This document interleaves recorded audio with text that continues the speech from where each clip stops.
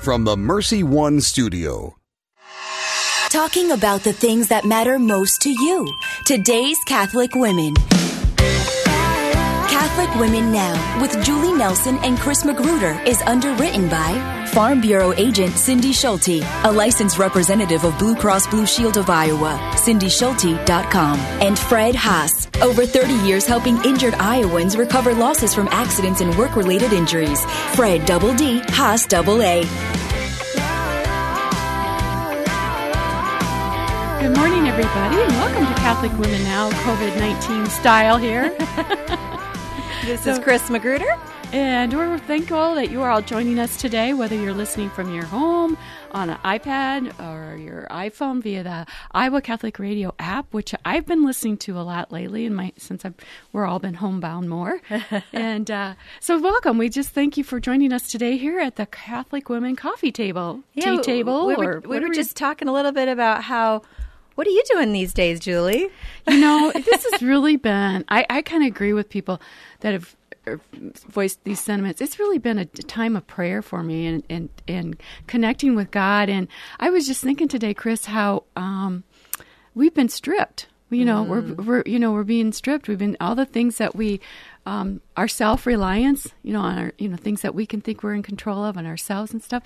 It's all kind of been taken away. And I kind of had this, this probably is not the best example, but all of a sudden I had this image of Jesus going into the temple and turning the tables over and saying, "People, I'm getting your attention. Mm-hmm. I'm getting your attention." I've been, working on the veil removed. I'm always praying, Lord, help the people to yearn for you. Well, okay. When you don't have something, you want it more. And that's what right. I'm finding, too. Well, and yesterday when I was doing virtual Mass, it just came over me and I just started crying. It's like, I can't wait, Lord, to receive you again. Mm-hmm. And it's a thirst, and it's a way for us, when you're feeling that thirst, for me, to really understand that thirst that Jesus has for souls. Mother Teresa's on every altar in every one of her homes is in any of the missionaries' homes. Convents is the words, I thirst. I thirst for souls. And, we're longing for Jesus, so we have that commonality with him. We understand, we're empathizing with his thirst. I'll tell you, souls. We went to Colorado very briefly for spring break, and we got there and the Archdiocese of Denver had closed all the churches already, and I just cried. I know. We went in, thinking that there was going to be Mass, and you could go into the Adoration Chapel, but that was a hard moment. Well, you kind of just go to Mass. Yeah. It's there. Yeah. You kind of, there's a little bit of assumption. Yeah. Or presumption. And then you kind of hope your priest friends will maybe come to a private Mass for you. Nope. The Lord really is asking us to, well, he's asking me at least to miss him. And I do. Yeah. There is that. And, and I think about, I bet you thought too, did I receive him fully the last time I received him when you found out you couldn't receive him again for a while? Yeah. I mean, because we went Saturday night. Yeah. And I always try to have that disposition of the heart, like, oh, Lord, I don't want to ever take you for granted. Mm-hmm. But did I do it enough? Because the next day, everything was shut down. Mm-hmm. Yeah. I was glad that I went to a daily Mass before we took off. So, well, you know what? We need to begin with prayer. And our guest, we have a guest today, too.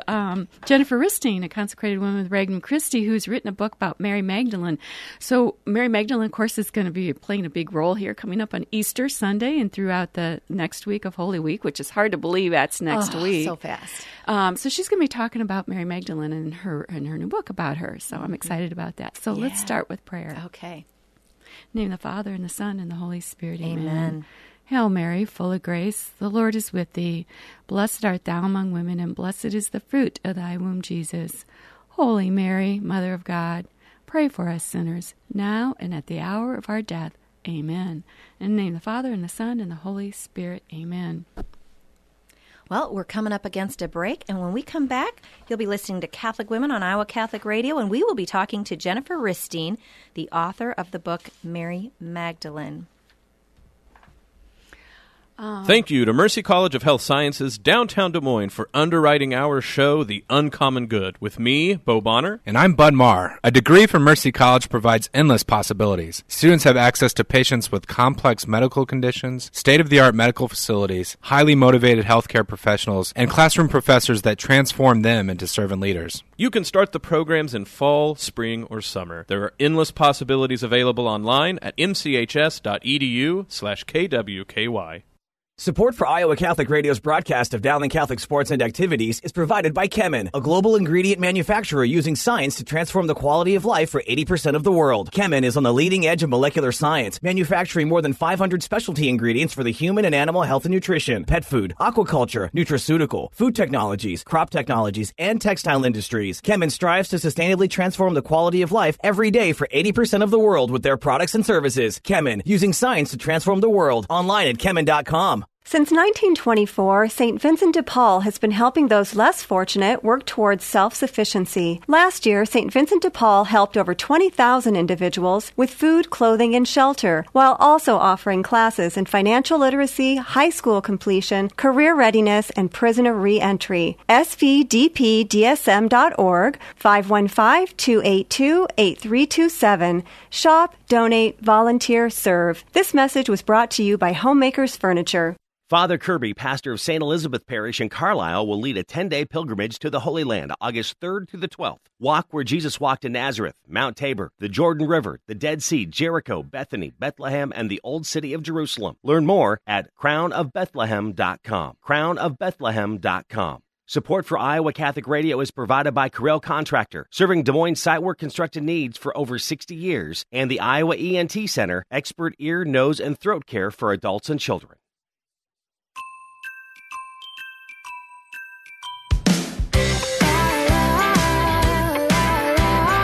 Well, welcome back to Catholic Women Now here on Iowa Catholic Radio. We're delighted you are joining us today.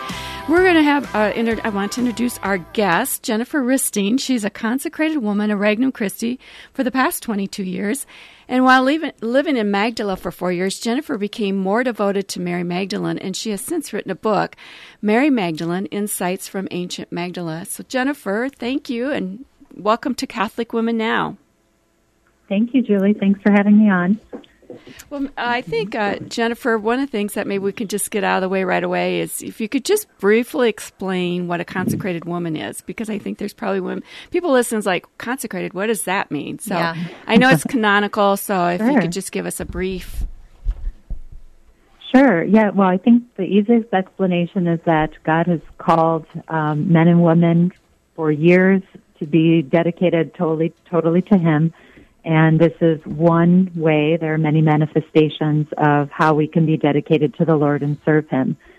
In the church, there are what are called religious, and then there are others who fall into different categories. One such is called a Society of Apostolic Life. And so this is particularly, I am particularly consecrated in the Regnum Christi movement, which is a Society of Apostolic Life.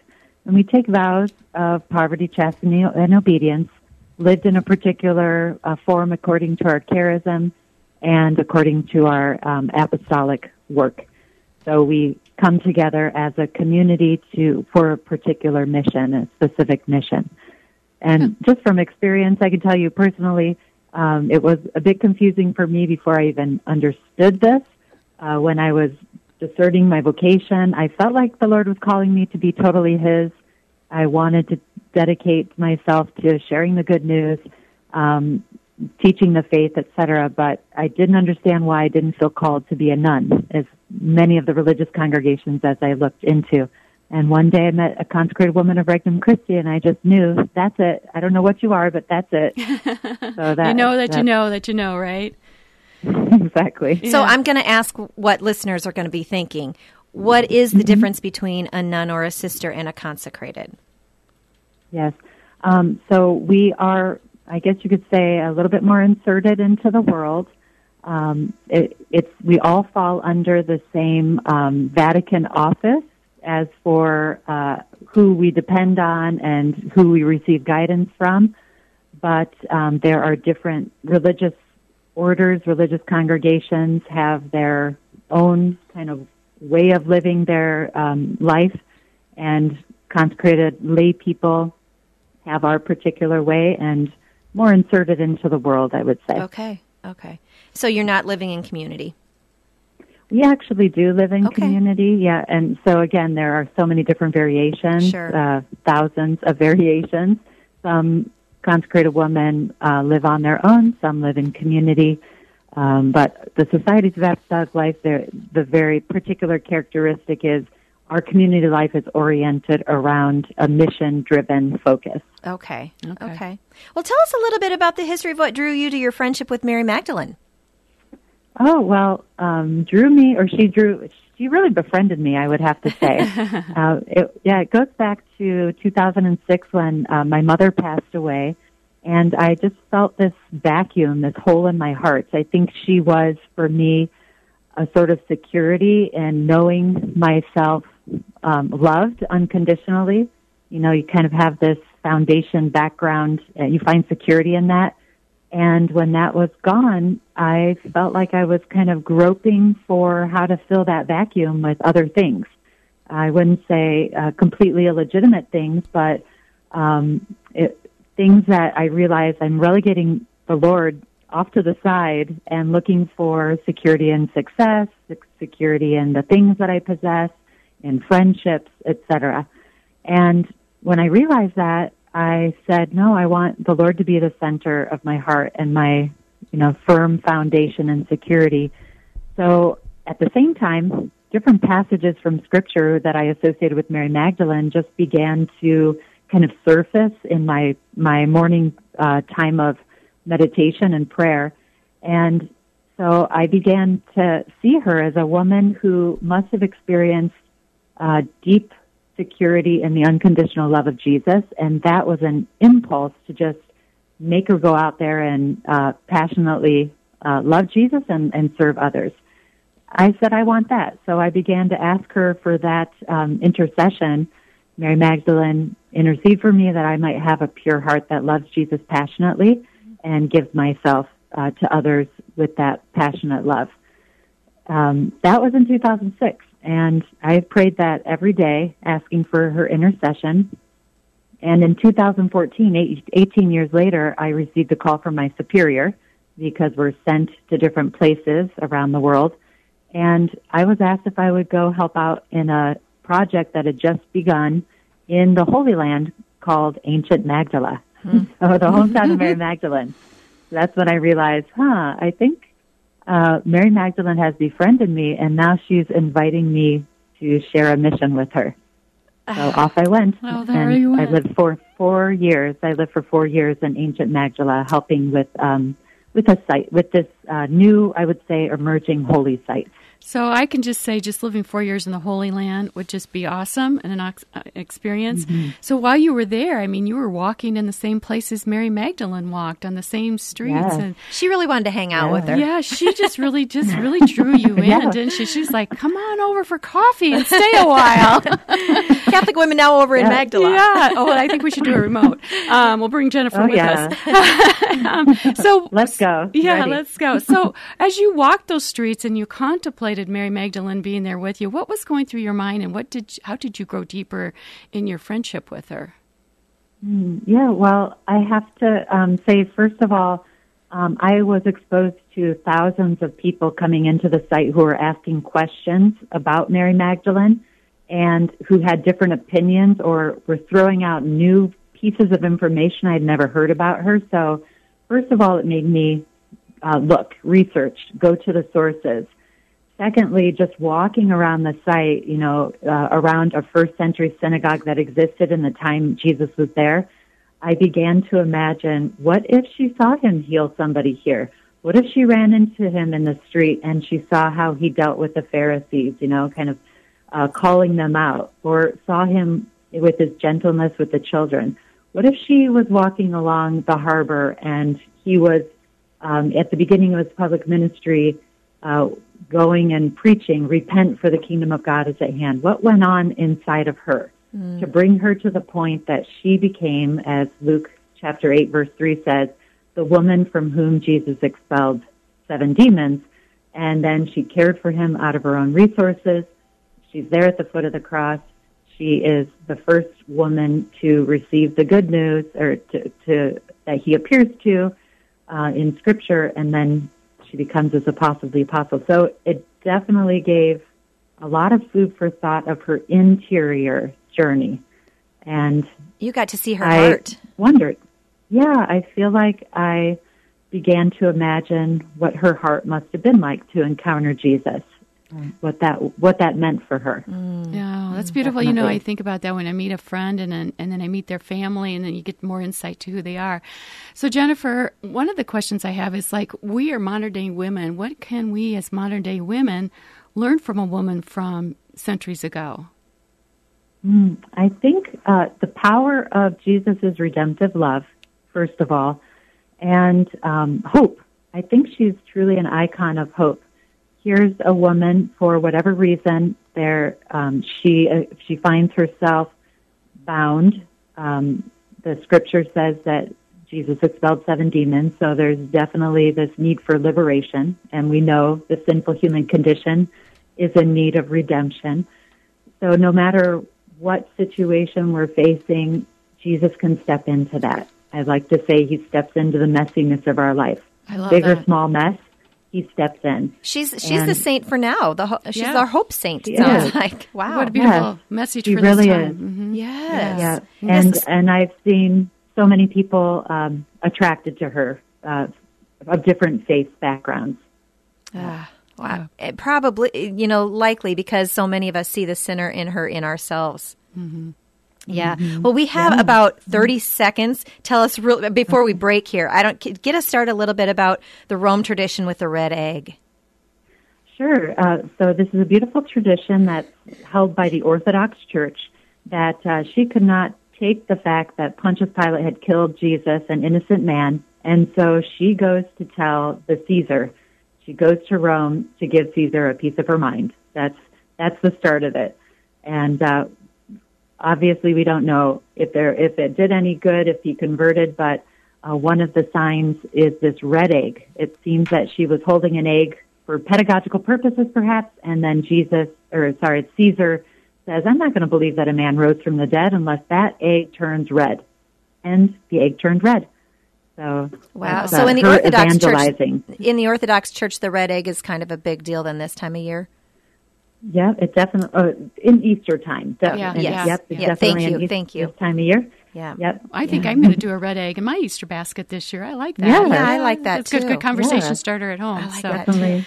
So, well, we got to take a break here, and when we come back, you're listening to Catholic Women Now on Iowa Catholic Radio, and when we come back, we will be talking more with Jennifer Ristine on Mary Magdalene.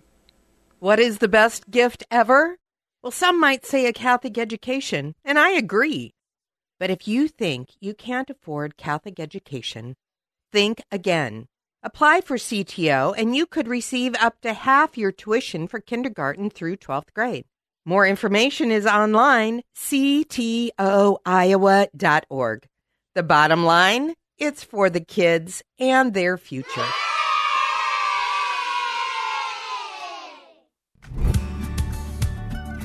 Thank you to Mercy One for their support of Iowa Catholic Radio. From the cardiovascular experts at the Iowa Heart Center to the pediatric services of Mercy Children's Hospital and Clinics, Mercy provides complete care for Central Iowa's adults and children with more than 50 primary care and specialty clinics in the Des Moines area. Find a convenient Mercy One location near you.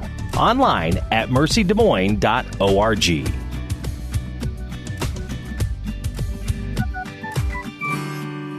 Support for Iowa Catholic Radio's broadcast of Dowling Catholic sports and activities is provided by Chemin, a global ingredient manufacturer using science to transform the quality of life for 80% of the world. Chemin is on the leading edge of molecular science, manufacturing more than 500 specialty ingredients for the human and animal health and nutrition, pet food, aquaculture, nutraceutical, food technologies, crop technologies, and textile industries. Chemin strives to sustainably transform the quality of life every day for 80% of the world with their products and services. Chemin, using science to transform the world. Online at chemin.com. Since 1924, St. Vincent de Paul has been helping those less fortunate work towards self-sufficiency. Last year, St. Vincent de Paul helped over 20,000 individuals with food, clothing, and shelter, while also offering classes in financial literacy, high school completion, career readiness, and prisoner re-entry. svdpdsm.org, 515-282-8327. Shop, donate, volunteer, serve. This message was brought to you by Homemakers Furniture.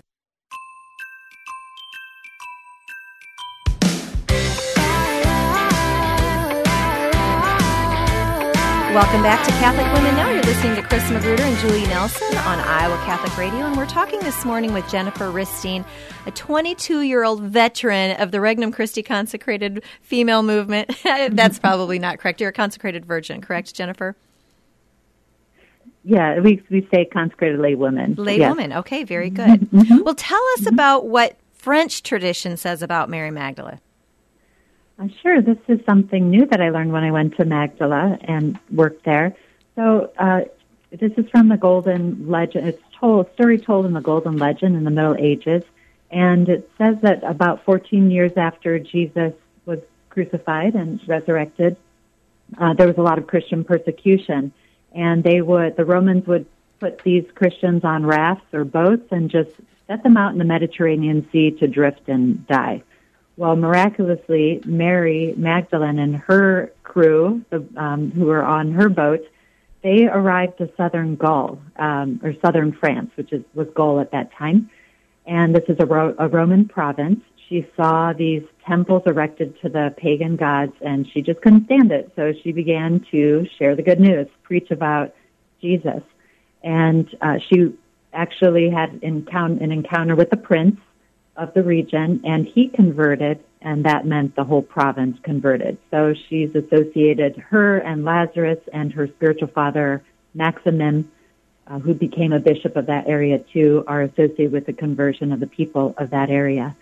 So we can see in both the Roman tradition and the French tradition of a similar characteristic to sacred scriptures, this Mary Magdalene in sacred scriptures, in that she went to share the good news. She was just passionate about sharing that, Jesus has risen. He's conquered sin and death, and she can't hold it in. Wherever she is, no matter the circumstances. Yeah. Sounds a little bit feisty. I love that. She was convicted. Yeah. Yes. Mm-hmm. Yeah. Yes. Well, and I think go ahead. No, go ahead. Go ahead and finish, because I have a different direction I might go. Okay.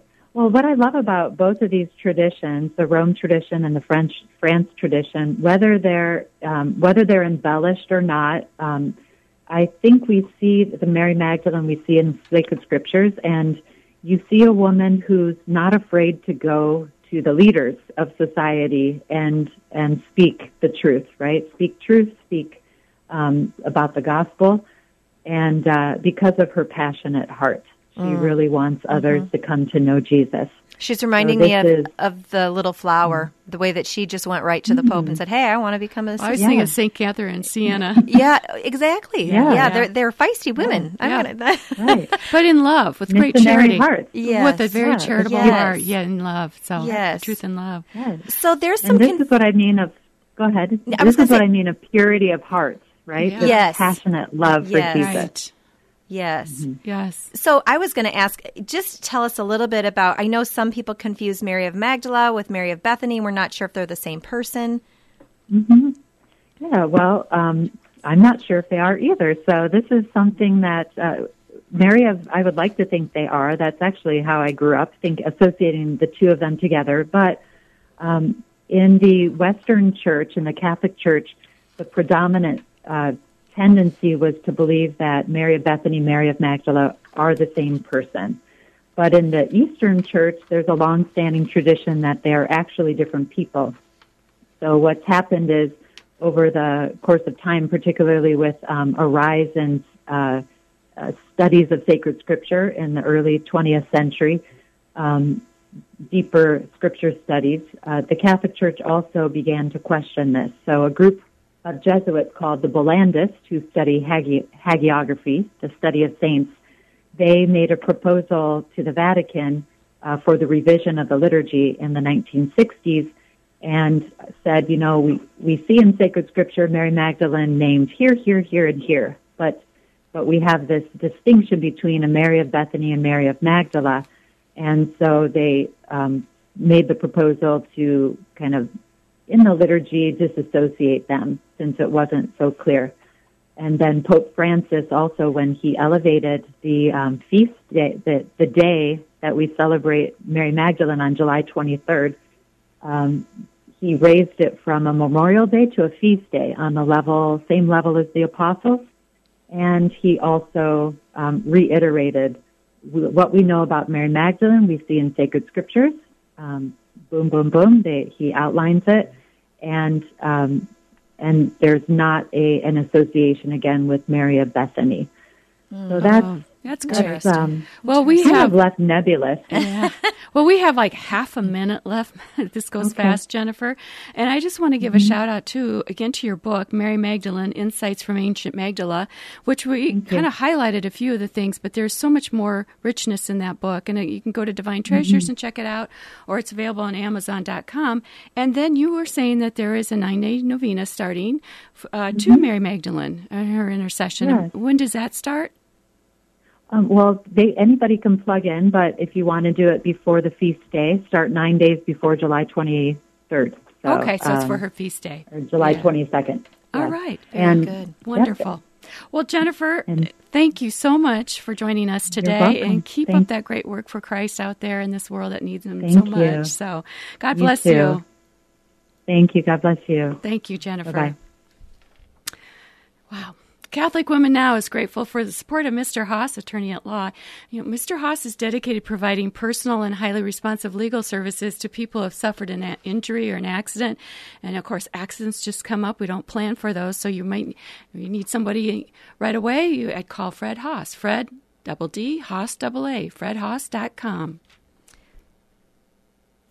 Oh, sorry. It's my turn to do the prayer. In the name of the Father, and the Son, and the Holy Spirit. Amen. Heavenly Father, I just thank you so much for allowing us to be in studio, even in this difficult time, Lord God. We trust all things to you, Lord, and we thank you for the example of the feisty women like Mary Magdala. We thank you, Lord God, for those on the front lines who are being feisty as well through this COVID virus. We ask, Lord God, that you take care of all of our listeners and their families, that they may be kept safe and healthy and continuing to grow in their faith and hope and yearning for you in the Eucharist. And we ask for the intercession of Mary Magdala to be with us as well. In your holy name, Jesus, we pray all these things. Amen. This is Catholic Women Now, broadcasting from the Mercy One studio. I know this is a really tense time and a very uncertain time financially, but Iowa Catholic Radio is serving as a lifeline for many. So if you could possibly consider supporting us, we would appreciate it. The Iowa Catholic Radio Rosary is up next. Now go do impossible things with God. Talking about the things that matter most to you. Today's Catholic Women. Catholic Women Now with Julie Nelson and Chris Magruder is underwritten by Fred Haas. Over 30 years helping injured Iowans recover losses from accidents and work-related injuries. Fred Double D, Haas Double A. And Farm Bureau agent Cindy Schulte, a licensed representative of Blue Cross Blue Shield of Iowa. CindySchulte.com. Catholic Women Now with Julie Nelson and Chris Magruder every Thursday at 9 a.m. and 9 p.m. on the radio voice for Catholic Women Now. 1150 AM, 88.5 FM, and 94.5 FM, and on the Iowa Catholic Radio app. Iowa Catholic Radio.